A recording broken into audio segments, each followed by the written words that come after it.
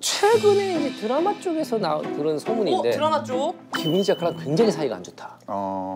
완전 쇼윈도다. 제가 김은희 작가한테 뭘 잘못해가지고 오피스텔을 복도를 도망가고 김은희가 욕을 하면서 저를 딱 쫓아오는 걸 누군가 봤다. 어머, 너무 구체적인 거 아니야? 살롱드립. 봉주, 스파시바. 상스럽지만 예의 있는, 무례하지만 조금은 친절한, 차 분하게 마시는 귀족 같은 시간. 살롱드립에 오신 여러분들 진심으로 환영합니다. 웰컴! 웰컴! 저희 살롱드립은요, 다소 좀 거칠어 보여도 정중함과 우아함을 잃지 않으며 차분하게 티타임을 가지는 고품격 사교 모임입니다.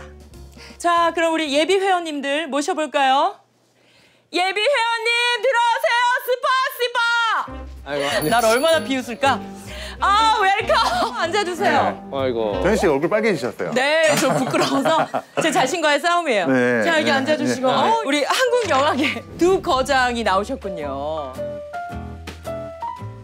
먼저 소개를 해드려야죠. 영화, 드라마, 예능, 장르를 가리지 않고 섭렵한 능력자십니다. 성공한 말티즈 장항준 감독님. 네, 안녕하세요. 장항준입니다. 마동석 씨가 새벽마다 찾는다는 남자입니다. 영화계 큰손 장원석 대표님 나오셨습니다. 안녕하십니까. 장원석입니다. 네, 정말 반가워요. 시벨놈들아. 예. 이건 욕이 아니에요. 네. 멋진 남자들이란 뜻이에요. 불어로. 불어로? 네, 시발놈들아. 진짜? 알았니? 시벨놈아? 여러분, 오해하지 마세요. 시벨놈. 멋진 남자란 뜻이에요. 당신, 시벨놈. 시벨놈, 시벨놈. 일단 두 분께 네. 환영의 웰컴티를 준비해드릴게요. 네. 저희가 아무 티나 준비한 게 아니에요. 자, 뽕잎차. 왜 제가 뽕잎차를 준비했을까요? 두 분께서 평생 예술과 낭만으로 어깨뽕을 가득 채워 살길 바랍니다. 네. 좋은 포장이죠? 네네네. 네. 두 분 저희 살롱드립의 사교 모임 들어오고 싶은 이유가 뭐죠? 저희는 아무나 회원으로 받지 않는다는 걸 알고 계실 텐데요. 일단 소문을 듣고 와보고 싶었어요. 재작년쯤부터 계속 여기 재작년쯤부터요? 기다렸죠. 이게 컨셉이 뭐예요? 이 컨셉이요? 뭔가 기분이 나쁜 것 같은데 좀 예의를 차리면서 열받게 하는 것 같은데 좀 친절하면서 이렇게 와리가리하는 컨셉이에요. 두 분이 추천서를 가져오셨다고요? 과연 어떤 분께서 추천서를 써주셨을지. 위 사람들의 특기는 영어를 못합니다. 영어를 못합니다. 누가 그렇게 얘기를 하지? 근데 장원석 대표는 영어를 진짜 잘해요. 원석이는 대구고등학교 전교 1등을 했던. 전교 뭐 10등 안에는 들었을 것 같은데. 왜 영어를 못하냐? 만드는 영화봐나 영문 없이 재밌기 때문이죠. 자, 두 사람은 감독과 제작사 대표의 위치에서 뗄래야 뗄 수 없는 마치 방귀와 똥, 붕하면 부직 같은 관계로 27년 동안 함께하며 각자 다양한 명작을 탄생시켰고 관객들에게 다양한 세상과 낭만을 남겨줬습니다. 자, 추천위는 장항준 감독 가족 일동이라고 되어 있고요. 영화를 사랑하는 관객들이라고 되어 있네요. 따뜻하죠? 추천위는 왜 가족이라고 하셨죠? 저는 저희 와이프랑 딸한테 추천을 받으면 제일 좋겠다고 생각을 했어요. 가족들하고 같이 이렇게 감정을 교류하고 이런 것들이 되게 좋더라고요. 사실 리바운드가 좀 잘 안 됐었잖아요. 흥행적으로는. 그래. 리바운드 얘기를 막 하더니 우리 딸이 울기 시작하는 거야. 왜? 속상해서? 옆에 있던 김은희 작가도 울기 시작하는 거예요. 아이고야. 근데 그 둘이 우는 걸 보니까 나도 눈물이 나는 거야. 아이고. 그래서 셋이 이렇게 다 그냥 울었어요. 그러니까 약간 그럴 때 내가 외롭지 않구나. 내 편들이 이제 가족들이 내 편인 게 제일 중요하죠. 그치. 그런 데서 되게 큰 위안을 받았던 것 같아요. 근데 지금 저기 다운로드는 1위던데요? 맞습니다. 2주째, 3주째 1위 하고 있습니다. 장원석 대표님의 추천위는 관객들이라고 되어 있어요. 왜죠? 최고죠. 사실 관객분들한테 추천받는다는 게. 근데 왠지 한 분이 좀 떠올라서 그분에게 추천서를 받지 않을까 했는데. 누가 떠오르시나요? 석구 씨? 네. 예. 방송쟁이 다 됐어. 그러면 저기 손은서 배우한테 메시지 좀 보내주세요. 메시지는 제가 평소에 자주 보내고 있습니다. 네. 자, 이제 이야기를 시작해볼까요? 네네. 우리 두 분께서는 지금 27년째 인연이라고 들었어요. 네네. 김은희 작가보다 장원석 대표가 더 오래됐어요. 서로의 첫인상 혹시 기억나시나요? 아, 기억나죠. 저도 기억나죠. 정말 광채가 났어요. 정말. 그때 우리 감독님은 뭐 그러니까 어떤 거 하고 계셨어요? 20대 말이 안 돼요. 보통 상업영화에 데뷔할 정도의 필력이 되려면 기본적으로 30대 중반 넘어가야 되거든요. 그때는 제 기억에도 20대 작가는 없었어요. 주변에서 이제 저를 되게 사람들이 좋아했어요. 와, 젊은 애가 이렇게 빨리 성공을 했어? 그리고 권위가 없고 그러니까. 그때 장원석 대표는 대학교 2학년. 중앙대학교 영화과 2학년. 한참 꿈꿀 때. 아, 그럼요. 저는 이제 막내로서, 제작부 막내로서 그분 너무 진짜 대단하신 분이구나. 동경에. 아, 그랬죠.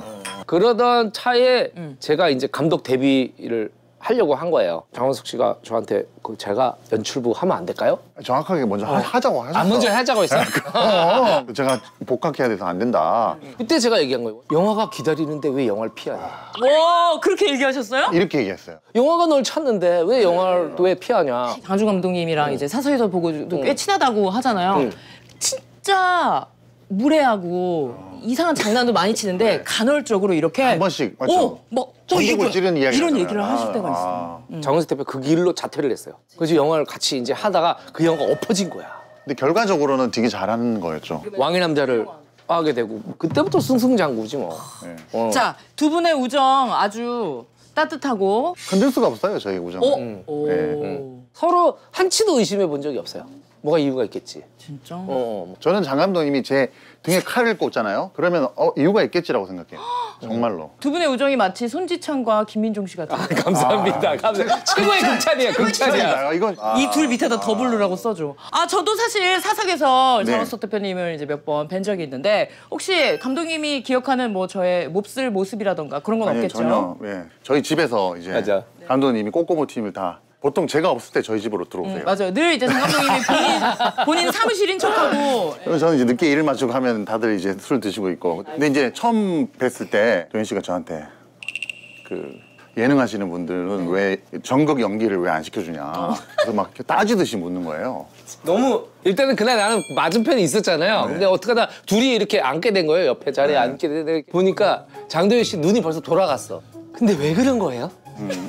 조은서가 뭐가요? 뭐 이렇게 된 거지. 그러니까 왜 코미디 영화에 우리 같은 희극인들을 안 쓰는 거예요? 왜요? 우리가 부끄러워요? 그러니까 아니 그게 아니고요. 그게 아니고요. 막 사실 연기들 너무 잘한다고 생각하거든요. 본업에서 그런 본캐 이미지가 있잖아요. 그런 것 때문에 감독님들이 쉽게 이렇게 섭외를 못한다. 네. 신영 씨 같은 경우도 했잖아요. 우리 같이 작업한 정준하 선배님도 있고 연기 너무 잘하거든요. 근데 잠깐 나와도 확 시선을 끄시니까. 아니 이게 진짜 장원석 대표 말대로 네. 유명한 연예인이 탁 나오는 순간에 어떤 생각이 드냐면 장도연이다 이 생각이 들지. 그게 몰입이 안 되는 몰입이 거야. 그 캐릭터로 보이는 게 아니라 몰입이 깨져. 그 몰입이 깨지는 걸 연기로 다 상쇄할 수 있다. 예전부터 제가 좋아했던 게 연기를 너무 잘하시더라고요. 아니 근데 네. 범죄도시 3에 왜 저 안 불러주셨어요? 다음에 섭외하면 출연해 주실 거예요? 물론이죠. 그냥 이러고 나올게요. 진지한 역할. 아, 진지한 역할 잘할 수 있어요. 네. 장첸 아니고 잔챙이야. 디테일. 이상입니다. 범죄도시 3가 5월 31일 날 개봉을 했겠죠? 네. 아니 예. 오늘 티셔츠도 범죄도시 홍보 티셔츠라고. No way out. 지금 몇만 예상하세요? 저희는 내부적으로 500만 정도 들면 행복하겠다 이런 생각하고 있습니다. 솔직히 500만 원 넘을 거라고 생각하죠. 솔직히 뚜껑 열어봐야 안다고 생각하죠. 지금 예매율도 굉장히 높은 편이고. 기다리신 분도 너무 많고. 아니 그럼 500만 달성되면 뭐 공약 같은 거 거셨어요? 500만 넣으면 저희가 이 팀 전체 회식 쏘겠습니다. 네, 이 팀만. 지금 이 방에 있는 사람들 얘들아 나와! 아니야. 밖에 70명 있거든요? 그리고 제가 뭐 이 살롱에 좀 어울릴 만한 회원분들을 계속 이렇게 추천한다든지. 누구? 제가 제 입으로 먼저 얘기하자면 뭐 손석구 씨라든지. 수석구 씨 먼저 얘기하셨네요. 네. 저는 이제 얘기를 안 하려고 하면 고소당할 것 같아요. 근데 사실 손석구 씨가 먼저 언급한 거 아니에요? 맞아요. 네, 근데 이상형이라고. 공희 씨는 뭐 믿지 않았을 믿을 수가 뿐더러 없어. 믿지 계속 않아요. 가짜 뉴스라고 손석구 씨가 뭐라고 얘기한 거예요 당시에? 못 믿으시는 거예요? 아니 그냥 구체적인 걸 듣고 싶어서. 이상형이 어떤 타입이냐? 사람이냐? 그러니까 뭐 장도연 씨 같은 사람이다. 뭐 이렇게 그랬대요. 얘기한. 근데 그게 뭔지 알겠다. 보통은 진짜 자기가 좋아하는 사람 얘기 안 해 연예인들은. 뭐 약간 신주나 이쪽 계통으로 보는 거지. 나가 반려견 같은 걸. 나가 시벨놈들아! 물 좀 마실게요. 차분하게. 범죄도시 그 시리즈에 마동석 배우도 네. 또 제작자로서 네. 참여를 하신 걸로 알고 있는데 네. 그래서 악플이 없는 영화다라고 굉장히 유명해. 아닙니다. 악플 맞아요? 상당히 많았습니다. 야, 너는 이런 영화 만들어 놓고 발 뻗고 잘 수 있냐? 인신공격하고 이런 거 정말 너무 마음이 아파요. 잡아내야지. 어떤 시벨놈들인지 알죠? 멋진 사람. 새로운 빌런이죠. 이준혁 네. 배우의 네. 캐스팅이 아주 화제가 네. 됐어요. 캐스팅 비화가 있다면 좀 말씀해 주시겠어요? 뭐라 그럴까, 기존의 이미지를 답습하지 말고 악역을 하지 않은 배우를 캐스팅하자 이런 예, 1편 때도 윤계상 씨가 그 전에 막 악독한 역할을 한 적이 없거든요. 맞아요. 상당히 댄디하고 나이스하고 그런 이미지잖아요. 그래서 2편에서도 석구 씨가 또 강렬한 연기를 펼쳤지만 잔혹 무도한 그런 역을 한 적이 없고, 이준혁 씨도 상당히 이렇게 나이스한 그런 외모와 이미지가 있어서. 아, 그래 보니까 세 사람의 네. 공통점이 굉장히 사람들이 태도 야, 겸손하고 너무 좋아요. 되게 사람들이 좋은 분들이구나. 저는 그때 저 윤계상 씨 봤을 때도 이 사람이 어떻게 그런 역할을 했지? 맞아. 아니 그러면 두 분 혹시 요즘에 눈여겨보고 있는 배우 저 배우랑 일을 하면 재밌겠다. 누구? 천우희 씨예요. 천우희 씨랑 너무 좋지. 찐 로코 같은 걸 하면 재밌겠다. 왜냐면 맛을 잘 살리더라고. 탁 집어던지는 게 보여요. 옛날에 그 누구지? 누구냐? 힌트만 누가 줘봐. 맞춰볼까요? 힌트를 줘봐. 살이 안 쪘었는데 살을 찌워가지고 영화를 찍었어. 미국 배우야. 살을 찌워서 그치, 찍었다. 영국 영화사. 브리짓 존스. 그렇지, 브리짓 존스. 브리짓 존슨. 르네 젤리거가 세계적인 스타가 되는데 브리짓 존스의 일기가 결정적인 역할을 했잖아요. 나이 들어서 살찌고 막 사람들은 남자들은 자기를 다 외면하는 것 같고 막 그런데 거기에 자기를 막 던지면서 하는데 맞아, 너무 우리는 거기서 재밌어. 공감을 얻고 미소 짓게 되고. 자 르네 젤리거에게 한 말씀 해주세요. Hi 르네. Do you know Kingdom? I'm the Kingdom's writer husband. See you. 영어 못한다니까. 장항준 감독님께서 충무로에서 가장 무서운 배우로 전혜진, 전도연 배우 이 두 배우분을 꼽으셨는데 무서워요? 왜? 어떤 점이? 네, 가끔 저희 영화 현장에도 놀러 오시고 오며 가면 이렇게 저랑 가끔 인사를 할 거 아닙니까? 그렇죠. 제가 얼마나 쫄아 있었는지 저도 몰랐는데 저 연출부들하고 이렇게 담배를 피고 있었어요. 누가 차와 문이 딱 열리더니 문이 두르륵 감독님 그러는 거였어요. 전도연 씨야 그래서 내가 감독님 어떻게 잘 지내세요? 예, 덕분에 뭐 잘 지내고 있습니다. 근데 우리 연출부들이 뭐야 자기가 나이도 더 많고 아우라. 그녀의 아우라. 되게 친절하신데 뭔가 범접할 수 없는 아우라 같은 게 있어요. 근데 전혜진 씨는 뭐 누구 혼내는 걸 몇 번 봤어요. 그 누가 혹시 봉골레 파스타신가요? 수도 없이 혼내고. 봉골레는 훈육이 일상이에요. 봉골레 훈육은 일상이야. 근데 전혜진 씨가 또 장 감독님 엄청 좋아하고 전도연 선배님도 장 감독님 엄청 좋아하고. 그래서 친하니까 할 수 있는 얘기죠 뭐. 자 추천서에 두 분의 관계가 방귀와 똥이라고 되어 있습니다. 왜 그렇게 표현하신지 알겠어요. 붙어 다니는 사이다 이런 의미잖아요. 그리고 방구가 잦으면 똥 나오죠. 그러면 제가 방귀예요? 감독님이 방귀예요? 그걸 여쭤보고 싶었어요. 어떠세요? 두 분. 제가 방귀하겠습니다. 그러면 그렇다고 해서 똥이 좋은 것도 아니잖아. 제가 똥 하겠습니다. 그러면 제가- 우리 장방기 씨와 네. 똥항준 씨라고. 감사합니다. 외람된 질문을 좀 해드려야 될 것 같은데 영화 감독님도 수장이시고 대표님이시니까 수장이시고 그러면 어떤 분이 대가리이시죠? 이분이 돼가지고 이게 쉽게 말하면 이제 중세 시대에 전쟁이 났어. 병력을 보낼 거 아니에요. 그쵸. 감독은 야전사령관 같은 거예요. 그리고 성주는 성을 지키고 있고 적들과 대항해서 싸우고 그리고 돌아오면 개선장군이 되는 거고 지구 오면 그냥 술만 이렇게 둘이 먹는 약간 그런 개념이라고 보시면 돼요. 전쟁의 그 승패가 약간 어떻게 보면 관객 수나 뭐 이런 그렇죠, 반응이나 그렇죠. 이런 그렇죠, 걸로 그렇죠. 네. 동의하시나요? 동등한 관계라고 보는 거죠. 근데 이제 영화는 감독의 예술이라는 얘기가 있잖아요. 예, 영화는 감독이 짱이니까. 역시 손지천, 김민중 씨답게 서로 이렇게 세워주시면서 여기서는 평화롭게 두 대가리라고 할게요. 자, 우리 전문가 두 분을 모셨으니까 이 네. 질문을 빠뜨릴 수가 없습니다. 지금까지 대략 몇 편의 영화를 보셨는지 혹시 카운트를 뭐 해보신 적은 없겠지만 저는 제가 인생에서 제일 영화를 많이 봤을 때는 대학교 때였던 것 같아요. 지금처럼 뭐 인터넷도 이런 게 없었던 시대여서 그걸 보려면 찾아가야 돼. 어디로? 뭐 영화진흥공사 자료실, 학교 시청학 자료실 이런 데는 말할 것도 없고 프랑스 영화 보려면 프랑스 문화원 가야 되고 일본 영화 보면 일본 문화원 뭐 이렇게 그 문화원에 가야 돼요. 그 나라 사람들만 그 소장을 하고 있어. 그래서 그런 데를 많이 가서 계속 보고 막 이래서 그게 너무 즐거웠어요. 비디오 테이프로 빌려가지고 이렇게 B급 영화들이라 그러잖아. 그런 영화들을 이제 보고 하루에 한 두세 편씩은 봤던 것 같아요. 매일매일. 네. 대표님은 진짜 많이 보셨어요? 중2 때부터 제가 영화 감독이 되고 싶었거든요. 매주 영화 봤어요. 매주 영화 보고 집에서도 보고 뭐 주말마다 주말의 영화 다 보고 막. 몇 편이나 보셨을까? 제가 한번 계산해 보니까 10,000편 정도 넘게는 본 것 같아요. 제가 제작하는 작품은 그치, 기본적으로 한 30번 이상은 다 보거든요. 30번 이상. 감독님 100번 넘게 볼걸? 100번이 뭐야? 한 200번은 봤을걸? 그러면 좋은 영화 계속 보시는 편이세요? 아니면 새로운 걸 볼 게 또 많으니까? 사실은 정말 영화 공부가 되는 거는 같은 영화를 계속 반복해서 보는 거거든요. 같은 영화를 반복해서 봐야 되는데 그냥 감상적으로 보면 안 돼요. 감상은 다 한 번. 두 번째는 이야기 구조, 플롯. 세 번째는 배우 연기와 그 다른 것들 이렇게 보고 네 번째 아주 중요한 게 있어요. 영화를 끄고 소리만. 내 기억으로 시나리오를 쓰는 거야. 이걸 똑같이. 그렇게 되면은 전체적인 구성이 보여요. 이 복기라 그러거든요. 복기라고 복기? 하죠. 대부분 잘 못해요. 못하죠. 제가 수많은 후배들한테 야 내가 빨리 시나리오 작가가 될 수 있는 방법을 가르쳐줄게. 복기를 해. 근데 방법을 알려줘. 근데 못해. 귀찮기도 하고 힘들어. 근데 그게 유일하게 했던 사람이 김은희 작가예요.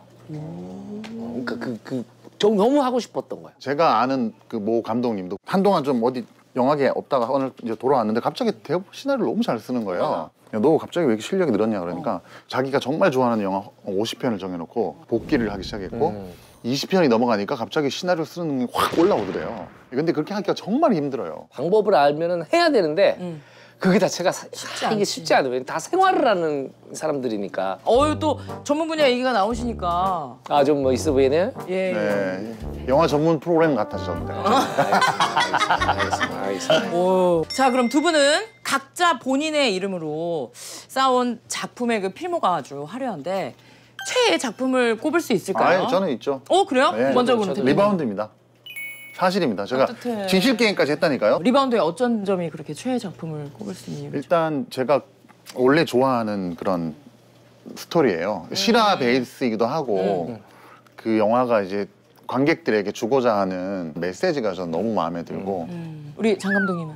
저도 리바운드고 작품 의도도 그랬지만은 되게 좀 담백하게 가자 이게 목표였거든요. 사실 영화가 갖고 있는 얘기가 힘이 있는데 그걸 자체를 자꾸 울어 이렇게 하면은 뭐 아니면 웃어 막 이러면 사실 그거는 관객 입장에서 좀 거부감이 들 수도 있거든요. 제가 그 전에는 그렇게 담백하게 해보질 않았어요. 근데 이 작품을 통해서 이렇게 담백하게 해보고 나니까 이걸 또 봐도 어떻게든 또 우연히 이제 보게 돼도 괜찮구나. 약간 그런 것도 큰 것 같아요. 아픈 손가락. 이 영화에 대해서 나름 편집본을 내고 상당히 만족스러워 했었는데 흥행적으로 잘 안 되니까 더 애착이 가고 더 뭐 그렇게 되는 것 같아요. 맞아. 아니 근데 리바운드는 저도 이제 어떻게 사석에서 배우분들이 이렇게 보면 예. 배우분들이 그 리바운드에 대해 갖고 있는 마음도 너무 애틋해. 무슨 진짜 연인 대하듯이 막 얘기 막 하시면서도 막 너무 행복했다면서 막 우시는 대다수가 다 우시더라고요, 배우분들이. 배우분들이 그 갖는 마음까지도 뭔가 그 리바운드 느낌이랑 비슷했어. 혹시 안 보신 분이 계시다면 정말 꼭 보시기를 강추드립니다. 자, 계속해서 사극엔 별의별 소문들이 참 많이 돕니다. 두 예비 회원님들을 따라다니는 흉흉한 소문이 있다면 여기서 시원하게 풀고 가시죠. 최근에 이제 드라마 쪽에서 들은 소문인데 드라마 쪽? 김은희 작가랑 굉장히 사이가 안 좋다. 완전 쇼윈도다. 쇼윈도다. 그러니까 와 이거 정말 말도 안 되는. 그것도 있어. 제가 김은희 작가한테 뭘 잘못해가지고 오피스텔을 복도를 도망가고 김은희가 욕을 하면서 저를 딱 쫓아와 오는 걸 누군가 봤다. 어머. 은희랑 저랑 빵 터졌어요. 그 얘기를 듣고서. 그 소문이 무서운 게 나중에 가면 또 누가 뭐라는 줄 알아? 장항준이 오피스텔 복도에서 막 뛰어가는데 그 뒤에 전혜진이랑 전도연이 서 있었대. 이게 나중에 이게 소문이란 게 거기다 계속 그래. 뭐 말도 안 돼 계속 그냥 붙어가지고. 김은희 작가님 이제 막 사사에서 말씀하시는 거 들어보면 이 가족은 너무 예뻐. 전우 같기도 하다. 약간 그런 게 있죠. 그런 느낌도 있고 그래서 전혀 사실이 아닌 걸로. 저는 뭐 일반인이니까 소문 같은 건 없고 지난번에 이제 감독님이랑 리바운드 홍보 기간에 전참시 감독님 이제 나오셔서 네네네네. 게스트로 잠깐 나간 적이 있는데 네. 그 유튜브 동영상에 댓글이 올라왔더라고요. 아, 네가 나한테 보여준 거? 이 사람 그 단골 술집에서 알바했는데 거만하고 아나무인이었단 말이야. 약간 이런 그런 식으로 느낌이에요. 그런데 20대 때부터 사람들한테 친절하자는 생각을 하고 다니고 장원석 대표는 심할 정도로 그러는데 연출부 막내나 스태프들 막내한테도 말을 안 놔요. 끝나면 현장도 자기가 쓰레기 다 치우고 가고 제가 볼 때 좀 과하다 싶을 정도로 사람들한테 잘하거든요. 잘하는데 그래서 근데 그거 볼 때는 그런 새끼는 잡아야 돼. 진짜 억울해가지고 나한테 그런 적이 없는데 누구지 이런 생각이 그러니까 이건 그냥 툭 던지는 거야. 너무 무책임한 것 같아. 악질이에요, 악질. 차 한 잔씩 하시죠. 자, 여기까지 오느라 정말 고생 많이 하셨는데요. 네. 자, 가입을 위한 정말 마지막 관문만 남아 있습니다. 자, 몸으로 말해요라는 네. 퀴즈예요. 네. 혹시 아시나요? 아, 대충 알 것 같아요. 네, 제가 룰 설명 간단히 드리자면 우리 장 감독님께서 출제자가 되셔서 다양한 카테고리가 있습니다. 인물 있고 영화 있고 노래 제목까지 있는데 장원석 대표님께서 거기서 맞춰주시면 되고 절대 소리 내시면 안 되고 몸으로만. 그럼 상품 같은 거 있나요? 자, 저희가 준비한 상품은 바로 살롱 드립 가입권입니다. 네. 네. 알겠습니다. 자, 시작. 마동석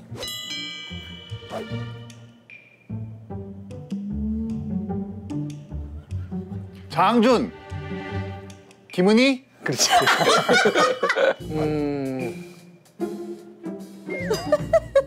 아, 오늘 대화를 잘 들었다면 저희 대화가 나왔죠. 전도연 전혜진 아니? 훈육을 받고 있는가? 이성균 이성균 장윤석 그렇게까지. 아니, 지금 이게 뭐야?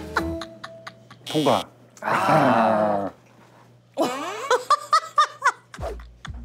와, 힙하다, 힙해. BTS 사이먼 도미닉 그 모르겠는데 통과 얘네 잘 몰라서 이렇게 하는 거. 오, 헐랭이. 통과 노래 제목, 노래 제목. 노래 제목은 너무 힘들다. 으르렁이었어, 으르렁. 아. 자, 그럼 이제 원초적. 똥 자, 영화입니다. 자, 영화입니다. 영화. 기생충 리바운드 브라보. 킹덤 뭐가 될 상이지? 왕의 남자 와우! 와! 저희의 검증을 통과하셨기 때문에 저희 살롱 드립의 회원으로 받아드리겠습니다. 감사합니다. 자, 그럼 마지막 질문하고 여러분을 보내드리도록 하겠습니다. 두 분에게 영화란 어떤 존재인가요? 영화란 앞으로도 계속 꾸고 싶은 꿈. 간헐적 명언이 또 나왔네요. 네. 전에 제가 대학교 다닐 때 배창호 감독님이 이제 그 저희 학교 특강 같은 걸 오셨는데 제가 질문을 했어요. 감독님에게 영화는 어떤 겁니까? 제게 영화는 낮에도 꿀 수 있는 꿈입니다. 이런 얘기를 해주셨거든요. 그게 너무 인상 깊었어요. 그때 우리 대학교 1학년이었거든. 멋지다. 네. 계속 꾸고 있는 꿈. 우리 대표님께 영화는? 저는 항준이 형 같은 존재다. 왜죠? 뭐냐 너무 오래된 친구여서 마치 가족 같은 느낌이 드는 친구. 영화는 저에게 그런 존재입니다. 가족 같은. 가족 같은. 끝까지 따뜻하네요. 자, 그러면 가입을 환영하는 기념으로 사인을 해주시고 기념사진을 찍으면 끝납니다. 자, 찍을게요. 하나, 둘, 셋. 너만을 느끼며 달콤한 내 사랑을 전할 거야. 세계 구석구석 안 가본 곳이 없는 여행 유튜버 원지의 하루님 그리고 최코즈님이 나오셨습니다. 안녕하십니까. 여행 유튜버 최고재입니다. 반갑습니다. 사람 냄새 나는 사람 좋아하거든요, 제가. 냄새 좀 맡아보실래요? 냄새 너무 좋아요. 블루나이 촬영 갔다 필리핀에서 바로 나왔습니다. 너무 죄송스러워가지고 못 잡아두겠으니까 그럼 빨리 나가주세요. 왜 원지 씨한테 가까이 다가갔어요? 아니야. 저 집에 가도 되나요? 그냥. 익명의 인천공항 관계자분께서 비즈니스석에서 뽀갈하시는 걸 목격했어요. 이거 해명 안 하겠습니다. 그래요? 오. Bonjour, monsieur. S'il vous plaît, merci beaucoup. Bakri baguette, tous les jours, croissant.